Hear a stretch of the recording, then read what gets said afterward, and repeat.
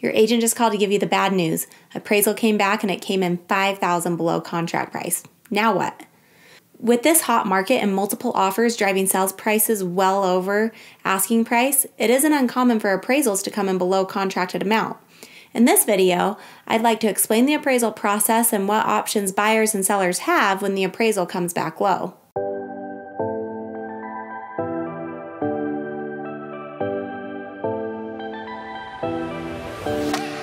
I'm Desi Williams, a licensed real estate broker and owner of Revista Realty operating here in southern Idaho. An appraisal is required by lenders to prove the house is worth what someone's willing to pay for it.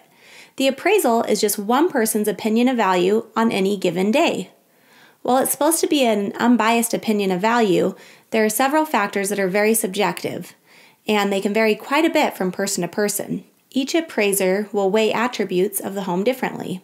When your appraisal comes in below value, there's 4 different options. Option 1, you can ask for an appraisal rebuttal. That's basically when the lender writes a formal letter with input from the real estate agents involved, asking for the appraiser to use a different comp or reevaluate value given or not given for certain attributes. We've tried this many times and have never had much luck. It's always crazy to me that they can't take into account the 15 other offers that people put in, and all of them were willing to pay well above asking price. But they can't take that into account. So even though this is an option, it's not a very good option and it has a really low success rate. Option 2, the buyer can come up with the cash out of pocket to make up the difference. So the bank can only lend on appraised value.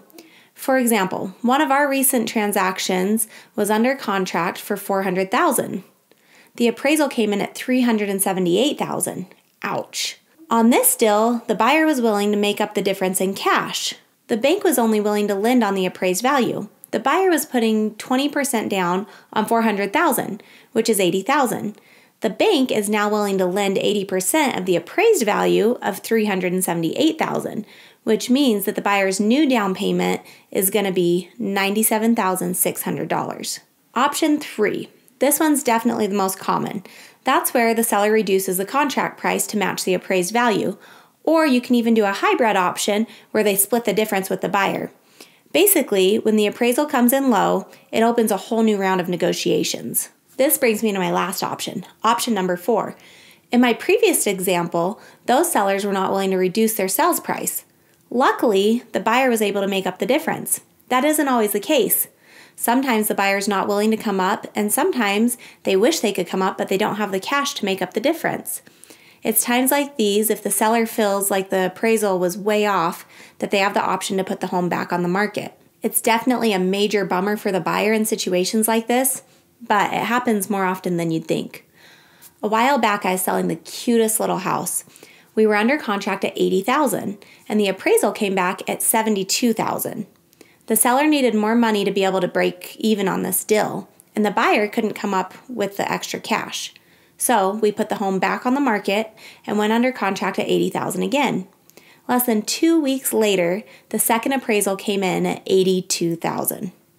It doesn't always shake out that way, but this time it was in favor of the sellers. If you've ever had an appraisal come in low, we want to hear about it. Share your story in the comments below and tell me what ended up happening. And don't forget, hit that like button and subscribe for future videos. Desi out.